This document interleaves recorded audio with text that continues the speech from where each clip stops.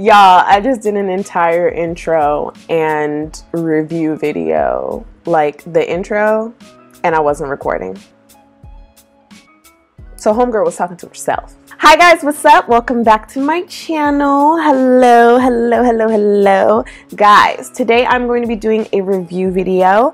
This video is going to be a review on the Juvias Place and Vanessa collection. This collection comes with a 6-pan eyeshadow palette and 2 glosses. First thing I want to talk about is the palette. So this is a review. As you can see, I've used it on my eyes, and I'm not going to hold you up and be like, are you going to watch the whole thing to see my thoughts? I'm telling you my thoughts now. So this comes with a 6-pan palette. The great thing about this is it's very neutral, but it also has the pops of color. The thing about this palette that really stands out to me is it is a neutral and fun palette. And when I say that, I mean you have your neutral tones, which everybody loves, and then like me, I'm a color whore. I love color. I can't help it. I don't know what to tell you. If you follow me, you know I love the colors, and this is neutral, but it's glam, and I love glam. Like, if I'm gonna do it, I'm gonna do it right. You know what I'm saying? You have your neutrals, and then you have these shimmery shades, which are really fun. So Huda Beauty a while ago had this launch. I want to say it's either their Desert Dust or the Nudes palette, the first Nudes palette. And the internet was going crazy because she had these shimmery eyeshadows with chunks of pearlescent glitters in it. And this palette actually has one of those. So it's like a pinkish purplish glitter, and it has white pearlescence in it, which kind of give it a really intense shift to it. That's what I have on my lids today, and I didn't use a mixing medium or anything to get it to shine like this. The great thing about it is it's also shifty. So in some angles it looks gold, in other angles it's kind of pink. And that's also how this one works. This one, when I look at it at the pan, it looks like a true gold. But then when I put it on my eyes, I noticed that there was like pink shift to it, and I was like, girl, oh, okay. So you guys already know I love Juvias Place. I love their I like their eyeshadow formulas. I have a bunch of their regular palettes, and then I also have a boatload. I think I might have all of the mini palettes, so I highly suggest checking them out because they are chef's kiss. Like, the formula of their eyeshadows have yet to let me down. They blend well together. They blend well over any base thus far. And like, I mean, I haven't had any problems out of it, so I do highly suggest it.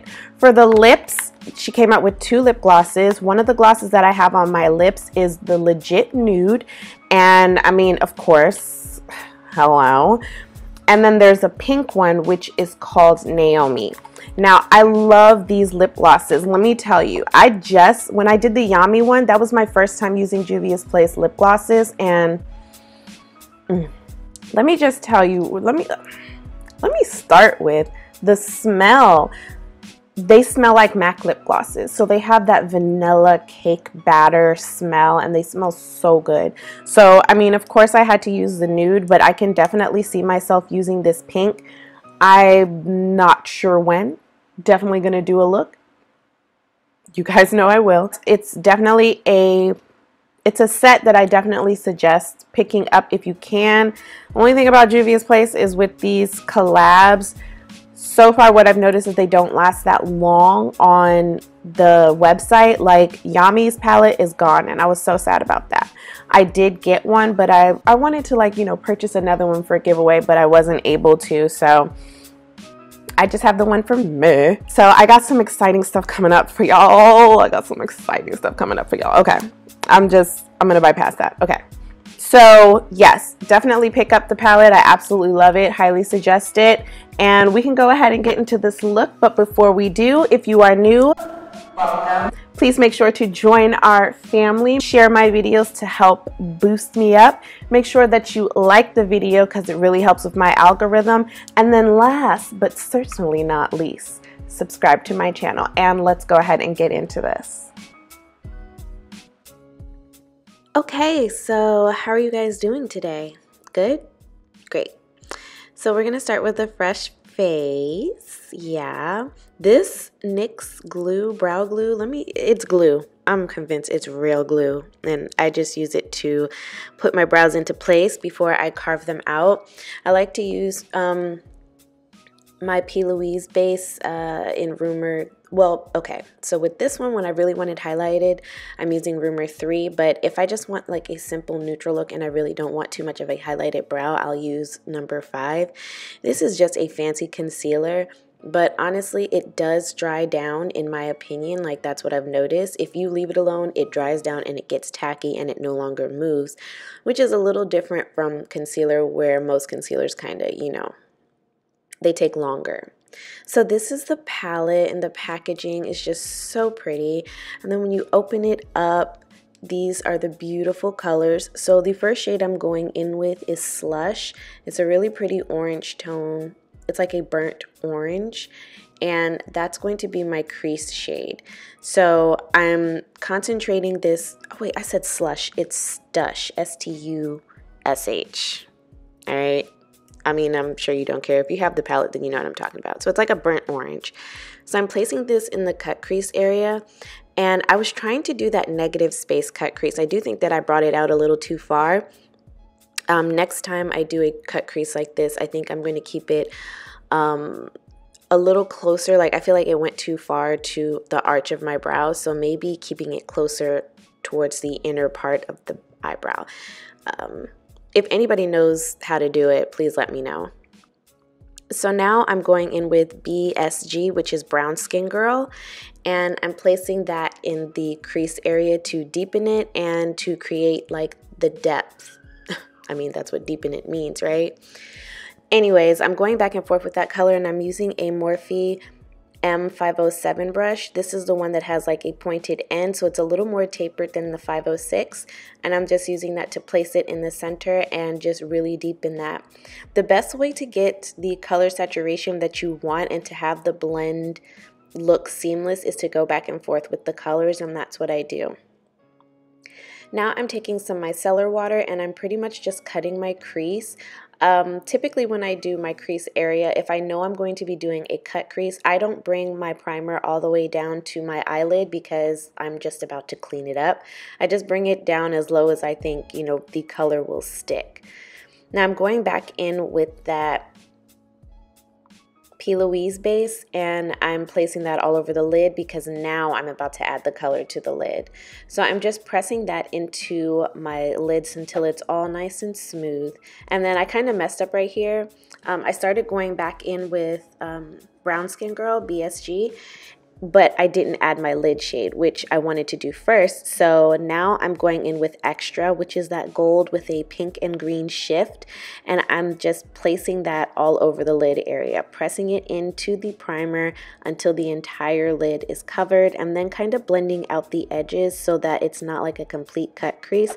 I could have done this better. I really feel like I could have, but we'll try this technique again. So going back in with Stush, or Stoosh, I don't know how to say it, but I am putting that on top of that brown and blending it out, kind of creating a smoky liner. And then I'm going to go in with Swerve by ColourPop. This is a cream liner and my brush, and I'm just creating my wing liner. I'm sorry, I know some people don't like wing liners, but I feel like this is just one of those things that never goes out of style for me. And especially like right here, since I am mixing it with, you know, my eyeshadow, it kind of gives that smoky cat eye look. And that's why I use the cream liner, just to give you that smoky cat eye look. You'll see what it looks like in a minute. So just to deepen that eyeliner, because, you know, I did smoke it out, I'm taking my Essence liquid liner, and this is in black. This is probably my favorite liquid liner. I bought this one and a NYX one at the same time, and the NYX one dried out, and I don't even use it as much. Like, I just think that that's crazy. The NYX one also cracked a lot, whereas this matte one that was, what, $2 or $3 by Essence has lasted me almost, geez, it's been months, probably since last summer. And it's still going strong. So for lashes, I used Hottie by the BYL Cosmetics, and just to add a little pizzazz to my cut crease, I'm going in with Zodiac by NYX. This is their liquid, I guess it's like their liquid glitter liners. So I'm just tracing over my cut crease, and that just gives it a little bit of sparkle. Just to clean up underneath my winged liner, I am taking a little bit of concealer and just kind of sharpening that line and blending it out. Once you add your foundation, this won't be that noticeable, but I do take a fluffy brush and kind of blend out the edges. So you see I have like that perfect cut crease. Moving on to face. Make sure that you wash and have a clean, fresh face before you get into this. I'm using the Wet n Wild Impossible Primer. This is a new primer for me. This was my first time using it, and I do have a couple of thoughts. It is a really nice silicone primer. It does mattify your face, and it does almost like blur your face. You'll see it in a minute. This was my first time using it, and I was surprised at how, you know, it really blurred out my skin. Like I looked Facetune in person. So I'm using the Juvia's Place foundation. I mean, this is a Juvia's Place video, so I used as much Juvia's Place as I could. And I'm taking a Real Techniques brush, which I need to clean, and I am placing on my foundation. I'm using pressing motions to kind of push it into that primer. It's a little dark for me, don't judge me. I do like my foundations to be a little darker, but this is mostly like a summer color. I know you're probably like, girl, why are you wearing such heavy foundation in the summer? Mind your business. So I'm pressing that into the skin, and like, look at that full coverage. You can't even see my skin no more. Like, my skin is completely gone. For concealer, I'm using number 14 and number 15, also Juvia's Place. I do love these concealers. What I do like about these concealers is they pair really well with the foundation. And I say that because the foundation is full coverage, and the concealer, I would say, is more like a medium coverage. So if you did want something a little lighter, you can just go in with the concealer over your spots and be done. Y'all like my Valentine's Day themed Real Technique sponge?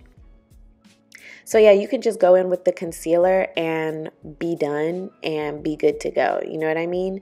So sometimes, like, if I'm just like running out the door, I'll use this concealer with a little bit of foundation powder and, you know, some mascara, and you're out the door. I should do a video on like simple out the door looks.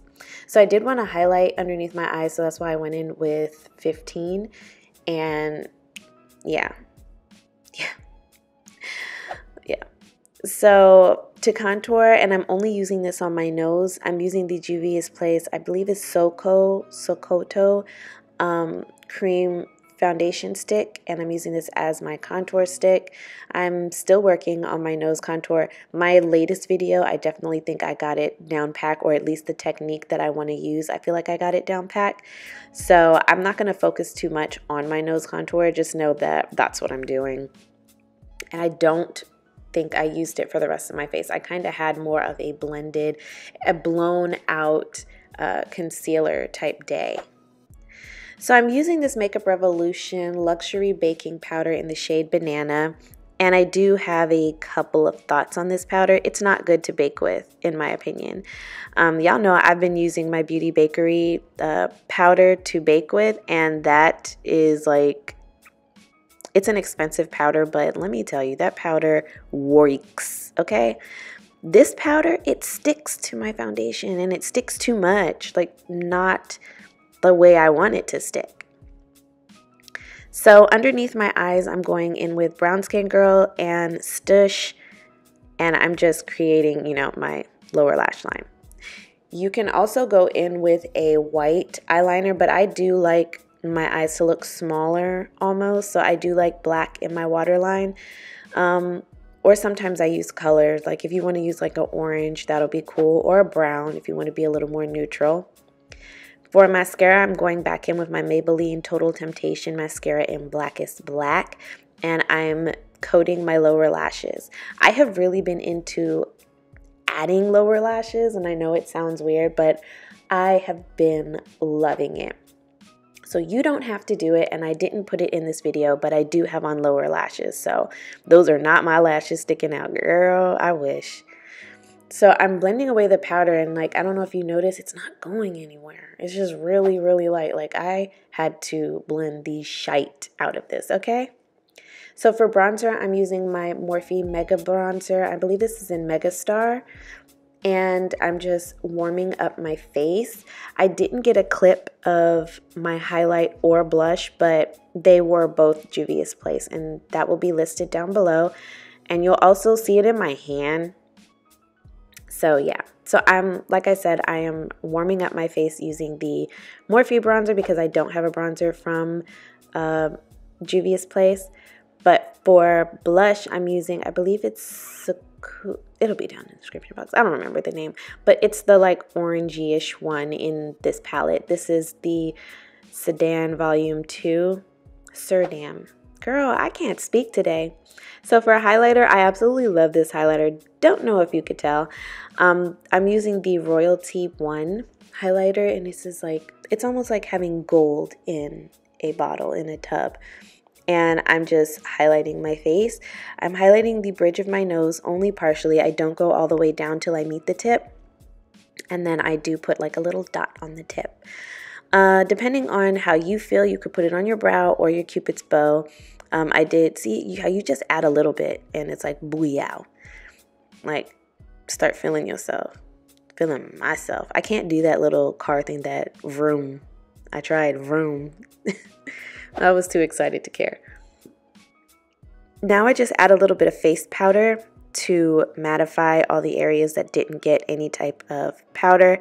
And I'm setting everything with my Milani face mist. This is like dragon fruit and I can't remember the other fragrance, but yeah, I'm adding that to my face just to set everything in place.